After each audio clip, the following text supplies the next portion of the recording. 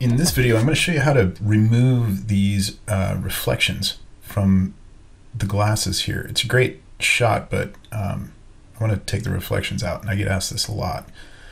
So I'm creating a new path named lenses because what I want to do is outline the lenses along the edge so that I don't have to worry about being super careful when I'm removing the reflections. This just makes it so that I can just focus on the one job and not screw up the glasses when I'm working. You might have heard me talk about how I think of clipping as sort of taping off the house before you start painting. This is something I do a lot because it just, anything I can do to keep from having to be any more careful than I have to be, that to me is time well spent. So I'm setting the width of the path a little bit bigger so it'll be easier to see on screen.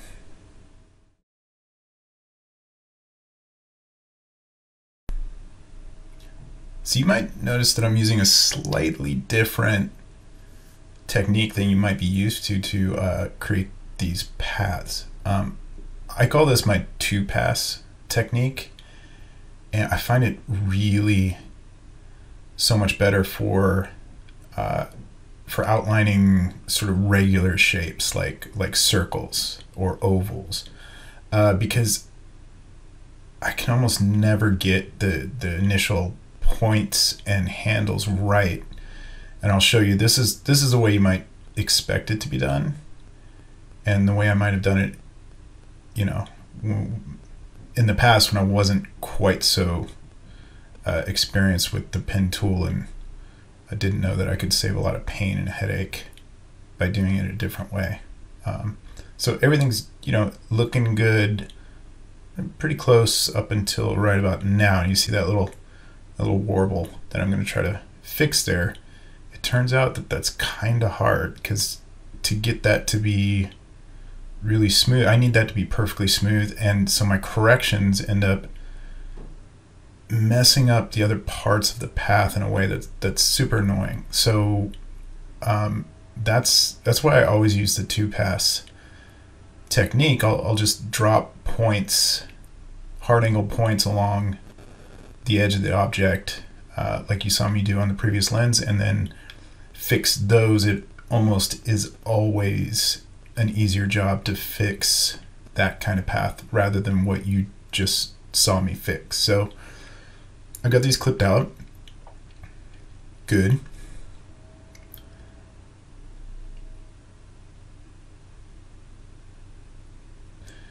And I'm going to open up ToneLab and start my new separation. So that's too much. I'm going to bring it down. I still want to see a good amount of the eye details in this tone layer. That maybe a little bit.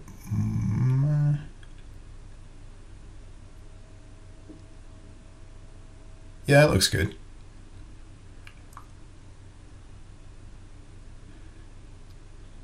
So now jumping into workspace, I'm going to load that selection that I just made from those paths, and just put it on the whole ToneLab because I just want to work on those areas right now.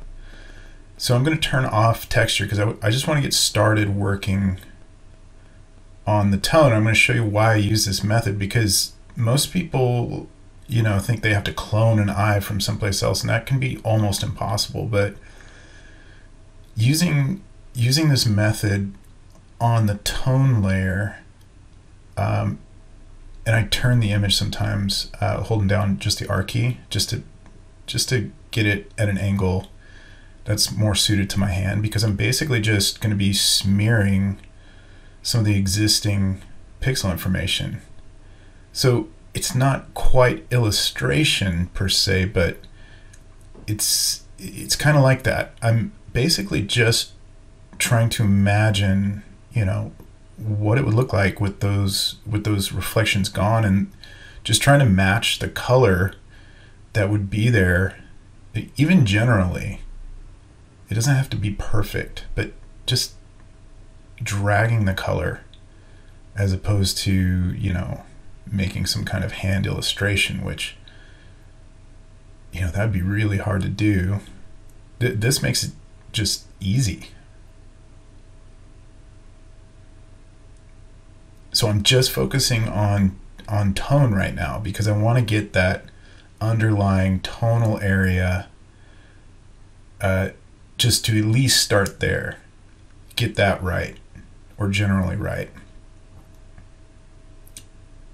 And, you know, I'm using my soft round pressure size to work on that. It's a really smooth brush, so I'll probably jump back into, yeah, maybe this tone pusher brush, because I want to bring maybe a little bit of texture into that area, just a bit, just to give it some kind of life on the tone layer. I'm gonna crank up the flow a little bit, but you see, it just brings a little bit more life back in. I'm not even really reshaping much. I'm just trying to get a little texture back in there. So, oops, I just, you know, I'm going to use ToneLab Workspace to switch my layers. Occasionally I forget to do that, but it's so much faster and easier just to use the workspace. So I'm cloning on my texture layer, and you can see now, like, the job that I have to do on texture isn't really a big job. It's literally trying to add texture into those areas where that reflection had removed, you know, blocked out any texture visually. So I'm just trying to find places that I can clone from and continue some of those lines. I mean, you can see if I was trying to do this on an image with, you know, that I didn't separate into tone and texture, it would be a huge problem. So I can try different areas of texture to clone from, but, you know, yeah, so I gotta kind of clone from similar tonal areas in the image. Otherwise, the, you know, texture from really bright parts over that dark part is gonna show up too strong. And so, I mean, that's not bad. That took me, what, 5 minutes. And I mean, I could spend more time making it super perfect, but I think if you didn't know that a reflection was removed from that area, you wouldn't notice. You could get away with that. So I'm trying this this technique, because what I do see is a little bit of discoloration above the eyelid there. So I just added a layer and clipped it on to texture, and I'm sampling the color on my brush. That layer is set to color, and I'm just going to see if I can paint in a little bit of the existing skin tone to reduce that blueness that was there. And I mean, it's a light touch, but that pretty much fixes that. You can see before and after. Okay, now to tackle the tough one. This one's a lot harder because a lot more of the eye detail is obstructed, but I'm gonna use the same method I used on the previous eye. And now that I've got that other eye pretty much together, see, I want to do that. I want to get at least one component together, because I might even clone from that later. We'll see how it goes. But, you know, this is the method for just drag the pixel information around to sort of generally sculpt the tone. I mean, this is, you know, this is a lot like what you would do with traditional oil paint or something, is, you know, just get it on the canvas and push it around until you get the larger shapes defined in your composition. It's no different here, except you're not starting with a blank white canvas, which is terrifying. But you know, you have reference to work with here. If you just sort of, you're just imagining, mimicking that that general shape of the eye and the anatomy, you can usually get pretty close, and surprising what you can pull off just using this method. And it, you know, really, I think demonstrates really well what our photographs are actually made up of. You know, I'm zooming out here to get a little bit of a higher level view, see where I'm at. You know, our photographs are just honestly made up of these two main qualities, which is tonal information and textural information. And you know, I've always said just approaching any retouching job you have to do with that in your mind, you're really setting yourself up to find, I think, easier, more flexible solutions for things that might at first even seem impossible.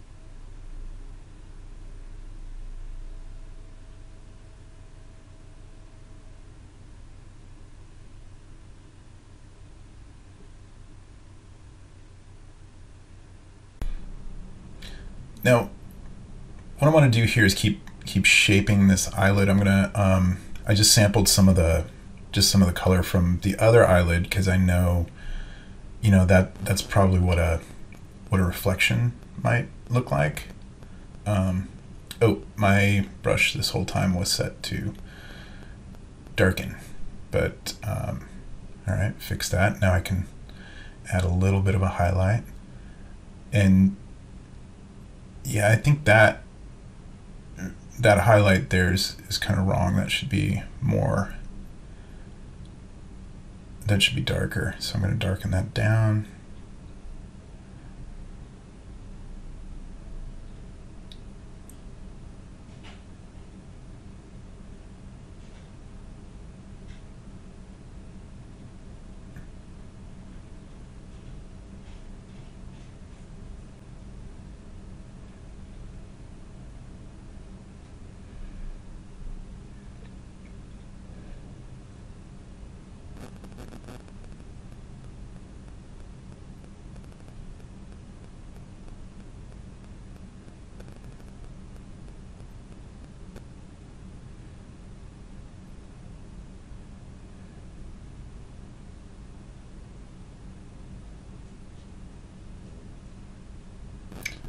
I think one of the things to remember when you're doing this kind of quasi-illustration work is just to not render too much on the tone.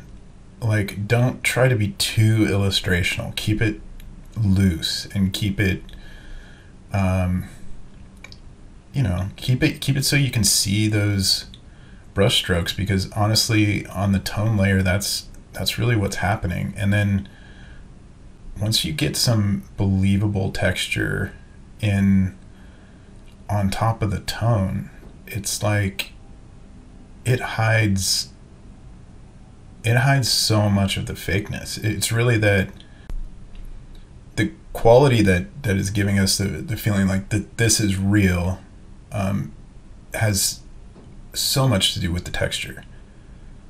The texture is the element that just makes us believe it, that, you know, this wasn't like retouched or repainted.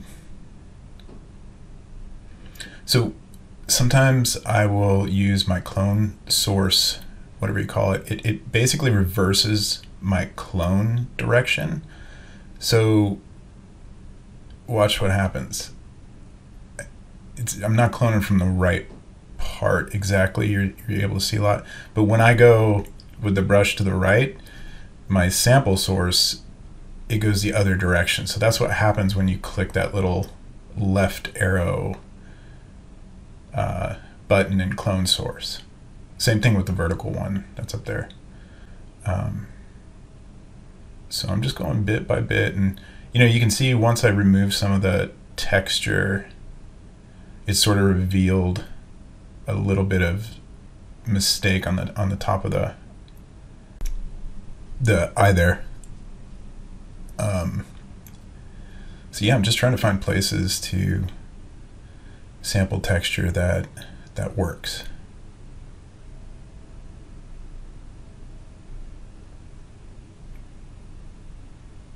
That worked nicely.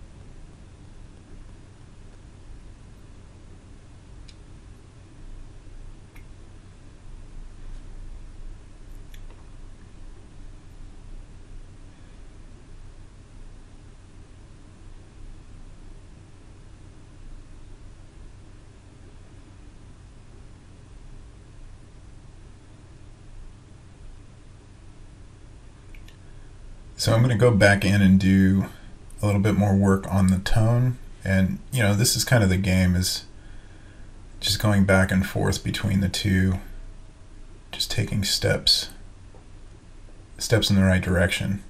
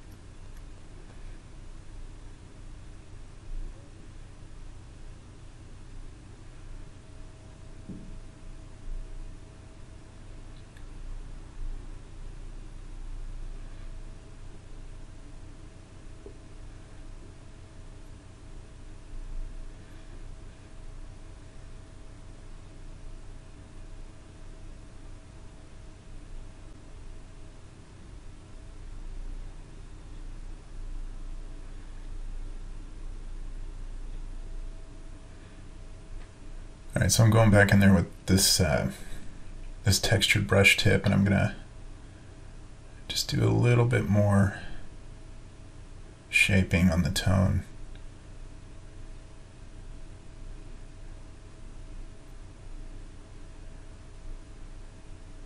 But not much. I mean, it's pretty well together. I mean, that was, man, right at like 20 minutes, where, you know, in the past, you know, that would have just terrified me. I would have, you know, lots of situations would have said, no, that can't happen. Or go searching for stock photos that somebody has, you know, eyes that could match or something like that. But, you know, just using those basic techniques of pushing what's already there around to create the shape, and then covering up, you know, anything that doesn't look real with believable texture. That to me, that's so much easier than trying to find something to clone. Cool, I'm pretty happy with that. So now you can see how it's not impossible to remove reflections like that from you know, from glass or any reflective surface where there's something behind it, just by dragging the pixels around.